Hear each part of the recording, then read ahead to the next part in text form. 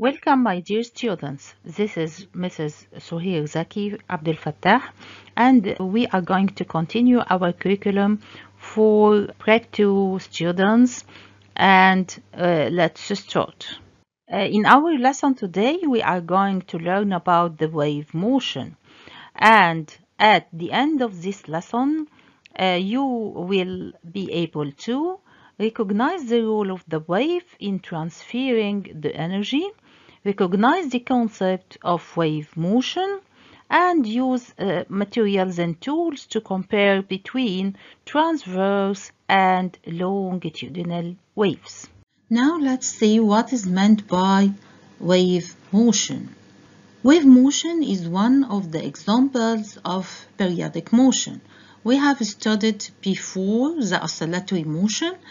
It's the first example, and the second example is our lesson about the wave motion. To know more about the wave motion, remember if you once throw a stone in water, the circles of water will propagate beginning from the center and towards the water edges. This motion represents simply what is meant by the wave motion. Wave motion has important role in transferring the energy. Let's do a simple experiment to learn how the wave motion transfers the energy. We will arrange the dominoes pieces in a row at equal distance as in the photo, and we will push the first piece. What will we observe?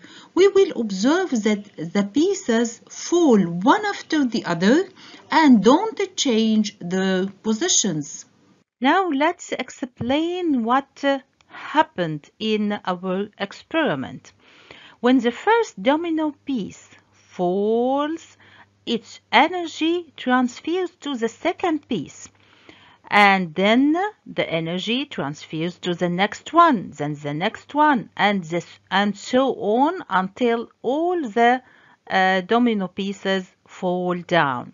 So transfer of energy continues while the pieces don't change their positions. So what we will conclude from the previous experiment, we will conclude that the disturbance of the particles of the medium that propagates and transfer the energy in the direction of propagation is known as the wave. So what is meant once more by the wave? The wave is the disturbance that propagates and transfers the energy in the direction of propagation.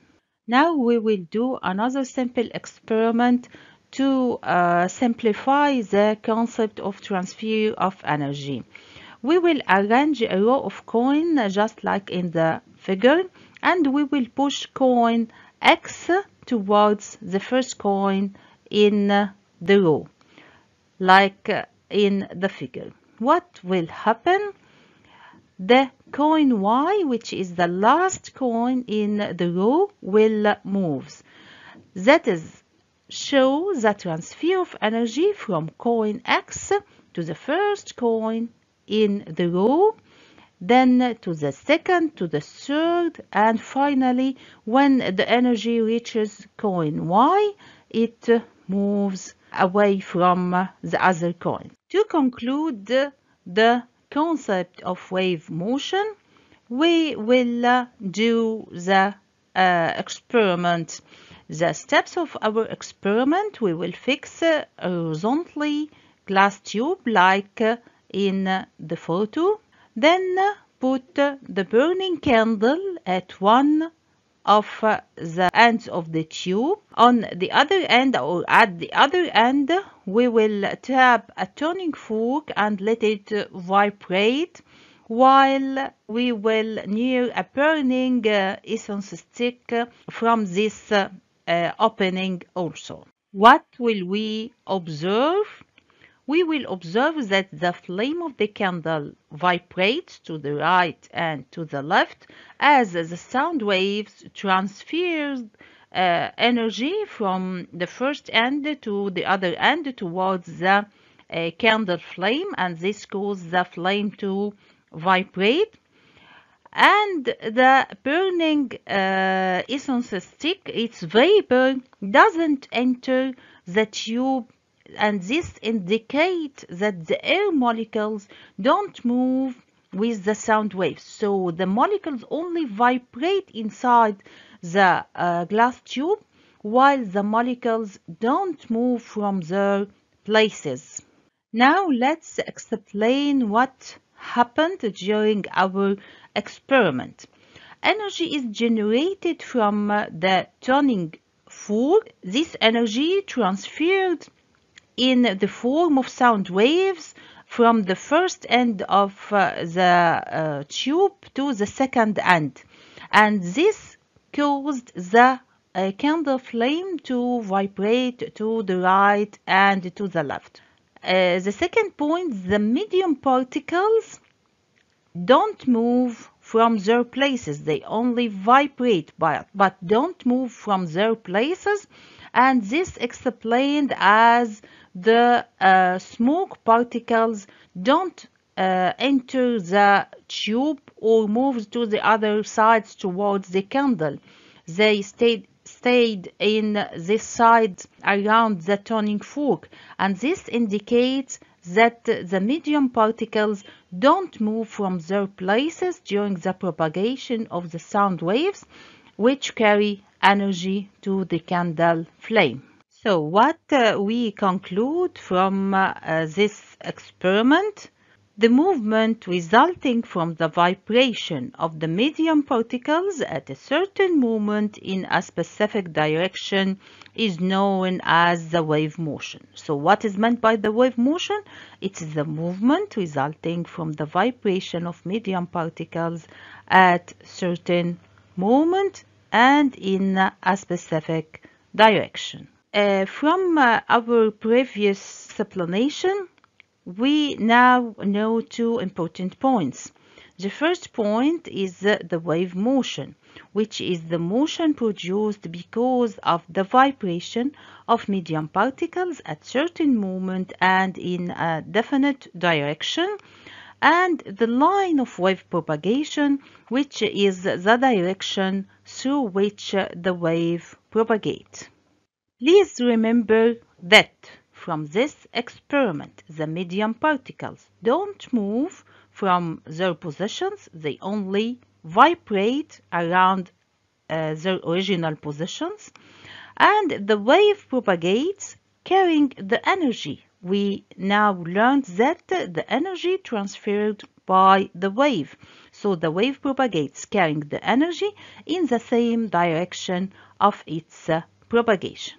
Now we are going to classify the types of waves. Types of waves are classified at the first according to the direction of vibration of medium particles. So the first classification is according to the direction of vibration of medium particles relative to the direction of propagation. We can classify the waves to transverse waves and longitudinal waves. The second classification is according to the ability to propagate and transfer energy, and according to the ability to propagate, we classify the waves into mechanical waves that needs a medium to travel through, like sound waves, for example, and electromagnetic waves that don't need a medium to propagate, like in case of light waves. Now let's learn about both transverse and longitudinal waves, and we will begin by transverse waves. To learn about transverse waves, we are going to do a simple experiment. We need these materials: spring, colored tab and a nail. In our experiment, we will fix one end of the spring to a wall using a nail, while we will tie a colored tab in the middle of the spring, like in the photo here, and move the free end of the spring up and down in a perpendicular way to the axis of the spring. What will we observe? We will observe that the rings of the spring move up and down, forming crest and trough. This is called crest, and the down part is called trough. The colored tab, which represents one of the medium particles, vibrates up and down during this motion. Also, we will observe that the wave propagates in a direction that is perpendicular to the vibration of medium particles. Like in the figure, this is the direction of wave propagation, while the vibration up and down in a perpendicular way to the wave propagation direction. From the previous part of the experiment, what will you conclude? We will conclude that the transverse wave consists of crests and troughs. This is very important. So, transverse wave consists of crests, which is this part, is called the crest, and troughs, which is this part of the wave. So, consists of crests and troughs. Number 2, during the wave propagation, medium particles don't move from their positions. This is very important, but they only vibrate around their rest. So, the medium particles vibrate up and down around their rest position. Also, we will conclude that the disturbance in which the particles of the medium vibrate is perpendicular to the direction of wave propagation, as we mentioned before. So, the medium particles vibrate up and down in a perpendicular way to the direction of wave propagation. This is called the transverse wave. So in transverse wave, it's very important to learn that the medium particles vibrate perpendicular to the wave propagation direction, and the wave consists of crests and troughs. So now what is meant by transverse wave? Transverse wave is the disturbance that causes the medium particles to vibrate perpendicular up and down to the direction of wave propagation. Once more, this is the direction of the wave propagation, while the medium particles vibrate, like in the photo, up and down in a perpendicular way to the wave propagation direction. What is meant by crest and what is meant by trough? The crest is the highest point of the particles of the medium, like in the photo. This is the crest. The crest is the highest point of the particles of the medium in transverse wave. And what is meant by trough? Trough is the reverse. It's the lowest point, like in here, the lowest point of the particles of the medium in transverse wave. So the transverse wave consists of crests and troughs. Crest is the highest point of the particles of the medium in the wave, and the trough is the lowest point. Now we are going to learn about the longitudinal waves, and we will use the previous tools, but we will do another steps to learn about the longitudinal waves. We will fix one end of the spring once more to the wall using the nail and tie the colored tab as the previous.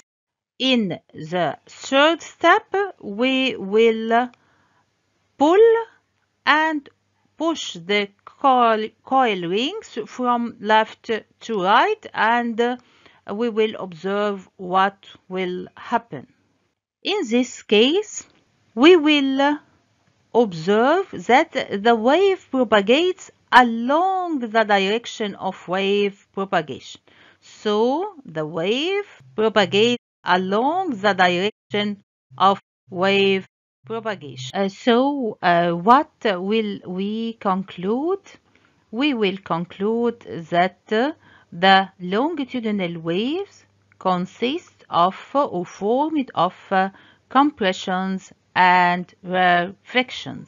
This is called rarefaction. This part is called rarefaction, while the part at which the particles are very close to each other is called compression. So in longitudinal waves, during the wave propagation, the medium particles don't move from rest position, but vibrate around the rest position, forming compressions and rarefaction. So what is meant by longitudinal waves according to our experiment?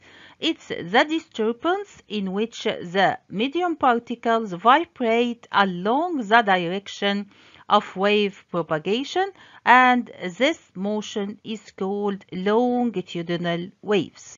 This is the shape of longitudinal waves.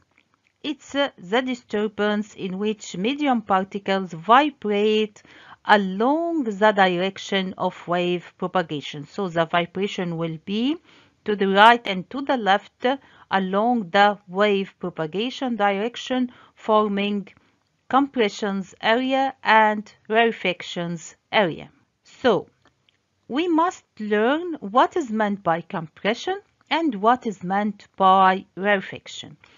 The compression is the area where the longitudinal wave particles becomes very close to each other, forming a highest density area and highest pressure area.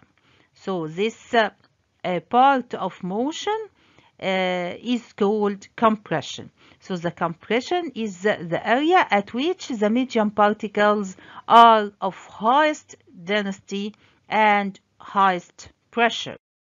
While in case of rarefaction, rarefaction is the completely reverse. It's the area of longitudinal wave at which the medium particles will be at the lowest density and lowest pressure, as we can see in this photo. Now let's have final comparison between transverse and longitudinal waves according to this photo.